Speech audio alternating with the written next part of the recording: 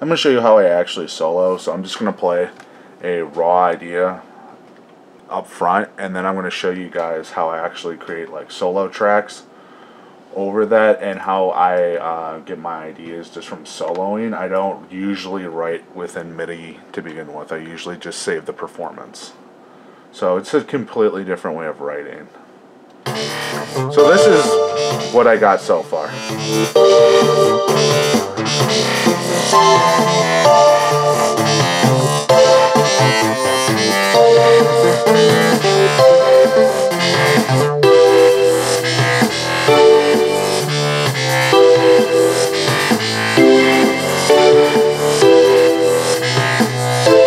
So that's the original. I'm going to show you. I already picked my sound out and how I want to do this. So it's just a synth lead, just a sawtooth lead, nothing special.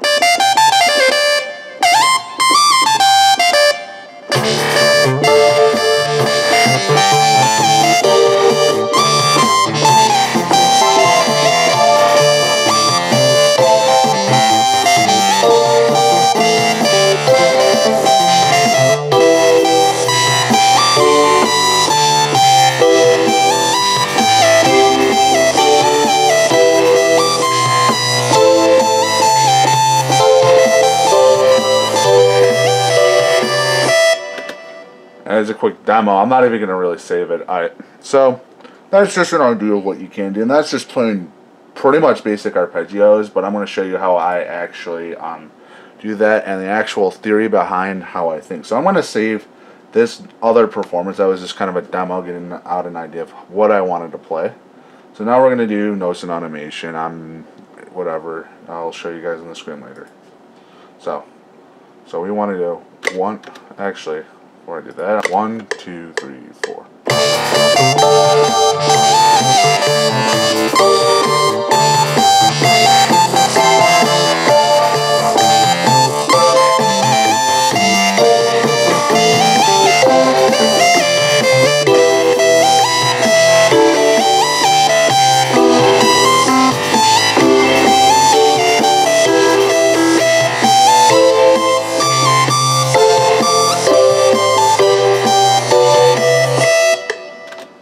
So that is just kind of a very, very rough draft.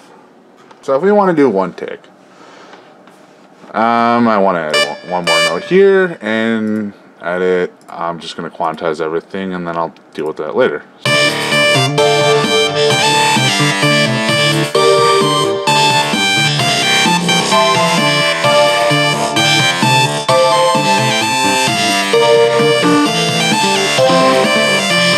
A little off.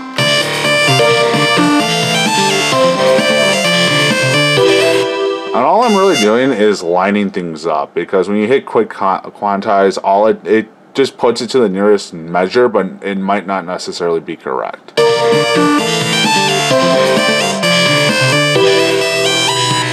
See, like this one goes right here, and you want this over here.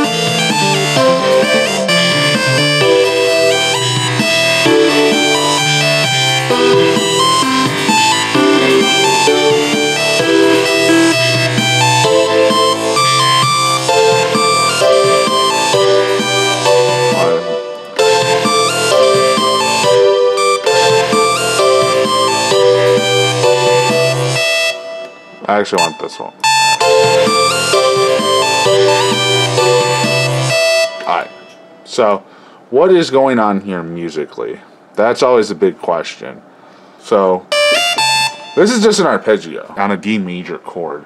If you don't know what your majors and minor chords are, I'll try to get a link of I'll post a picture of it. But all it is you're arpeggiating your chord.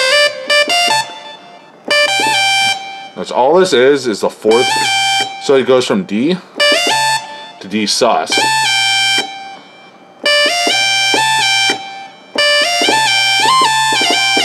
All it is your D sus chord. So instead of having 1-3-5 like a normal chord, you're gonna have a D sus, which is a 1-4-5. It just has a raised third to the next scale tone. For example, the third is F. F is your third. Your leading tone is going to be your fifth, which is your G, into the fifth. So you have that roll. So instead of arpeggiating something like this, you have that middle note. So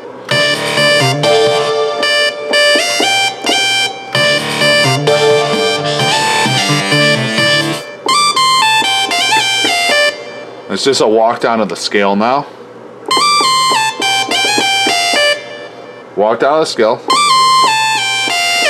So the scale is the pentatonic, but basically it doesn't have a second or a seventh. So it's just a natural, not a seventh tone. So it's a 5-note scale and not a 7-note scale. This is the walk down. See how all the notes are just rolling down the scale.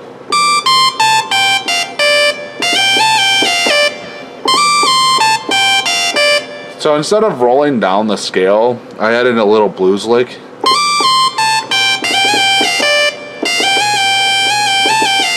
I add these blues licks in. So it's not just cut and dry. There's more to it than just playing arpeggios. And that's one thing that a lot of newer musicians write, is you're playing, oh, all I can think of are arpeggios, this, and you're in this little tiny box because you're so focused on how to make things that are even passable, when there's so much more embellishments you can add. So mine's adding a bunch of different embellishments throughout just normal playing keys or playing arpeggios.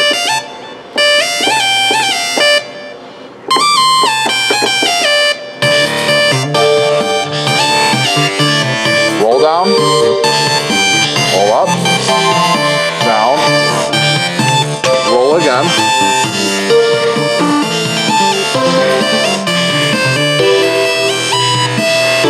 Now what happens in this measure is very interesting. This measure 8 right here is in measure 8, this actually works as well as part of a transition between the two different dominant keys that are going on.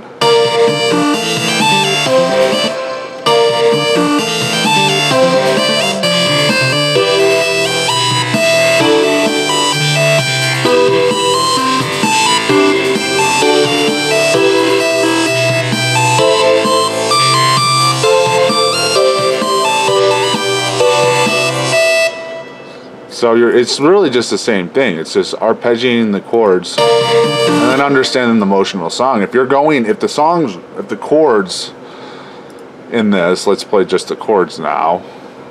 Get that out and the bass out.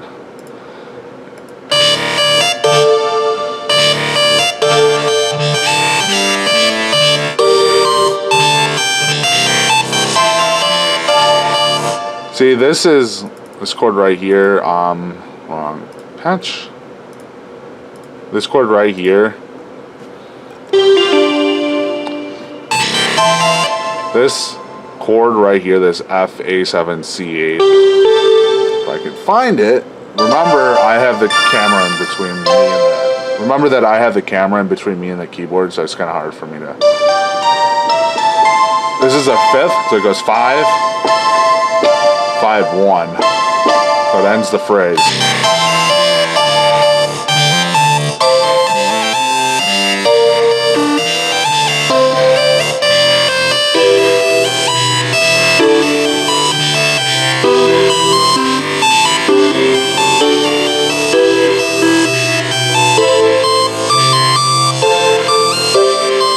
It's just understanding the motions of the chords and how single notes. Because even if I play on the chord, even with this, not that sound, this one, I have to label them. I just wrote this today. And what I'm doing is pretty much accenting the 1. I'm accenting just the 1 note. So, or the root note, or the tonic, whatever you want to call it.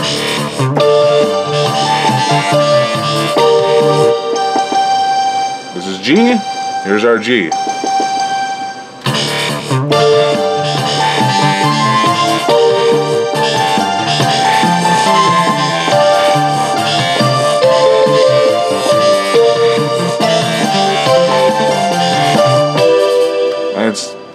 So not only are we accenting our roots, but we're also accenting our fifths, which is this note right here, the A. Here's our A. So even if you wanted to, if you had no musical experience, all you can do is hit root and A and just change the order of it or the frequency of how often you do it, and you can literally just solo over this whole song.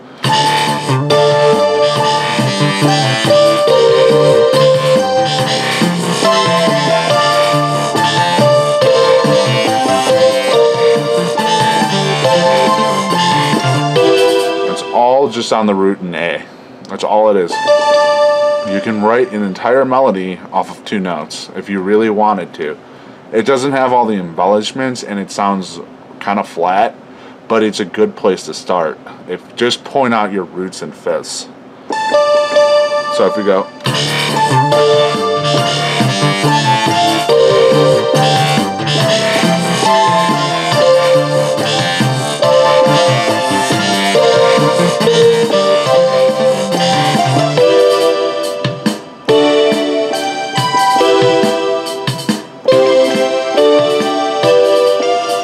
and it gets complicated as well, but so all we're doing is in root and 5.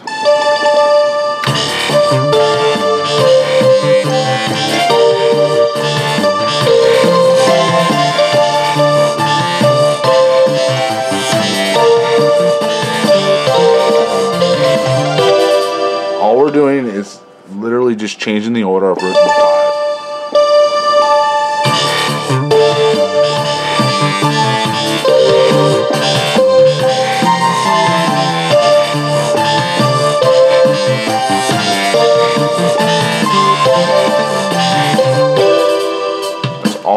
All that solo is alterations of root and 5. Then you can add all your embellishments because they fit in between.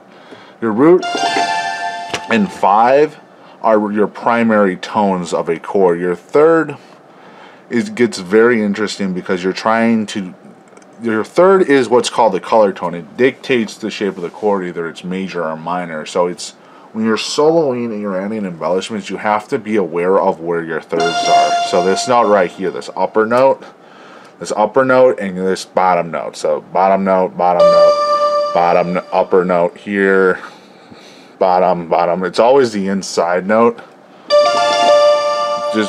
It's this upper one here, bottom one here, upper one here, bottom one here, and just because there are a bunch of inversions. But the goal is to be aware of that and focus on not overcomplicating your color tone. So in this particular chord, we're going to watch that note. How many times does this trigger in this first opening 2 bars?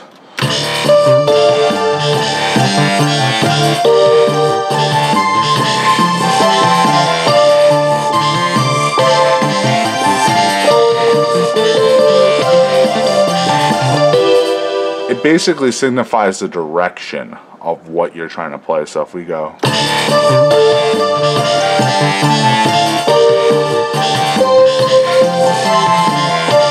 so because I hit it and I go 5-3, 5, it stops the gap.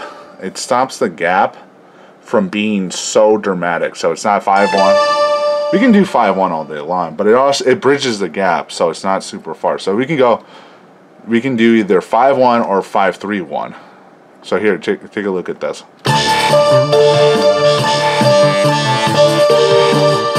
Sounds okay.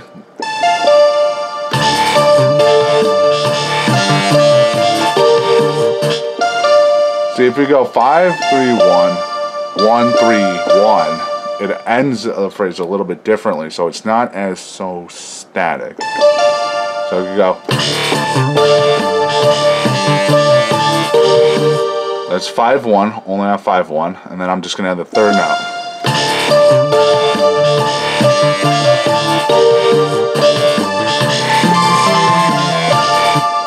And you tell me which one sounds more fulfilling and not necessarily as dry and static. Now let's add my embellishments, or adding all the minor seconds and connecting all the phrases together.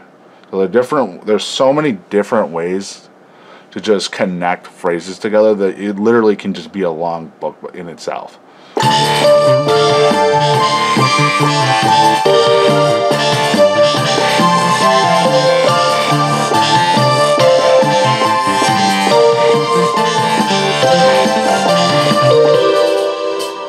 See, all the connections are different ways, but they have to be in context with the motion of the song. This is why context is so important with it. Context meaning the distance and the way that the chords are working. It's not here. This isn't going down, so the melody has to be going down as well. It can't just be going high. If I make a melody that's only going to be high, it's going to sound like this.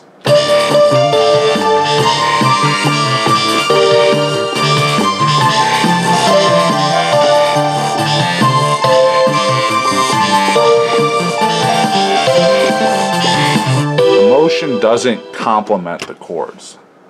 It's all about complementing each other. The melody complements the harmony should complement the melody, and they work together in unison and conjunction with each other.